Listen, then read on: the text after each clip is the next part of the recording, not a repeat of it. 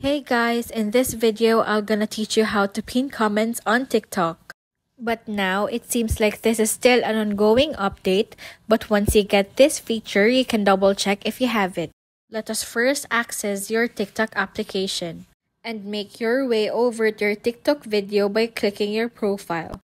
And then choose a video, and when you'll see the comments, what you're gonna do is open them up.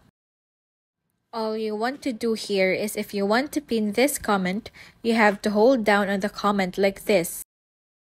Now, I'm still missing that pin comment option, but a lot of people already have it.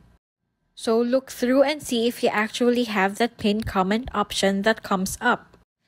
And if you do have it, all you have to do is click on that pin option and that comment will now be pinned. Same goes when you want to unpin a comment. All you have to do is hold down on that specific comment and find the unpin button. If you have any other thoughts or questions, leave them in the comment section below. Don't forget to hit the like button and subscribe. Thanks for watching, and I'll see you in the next one.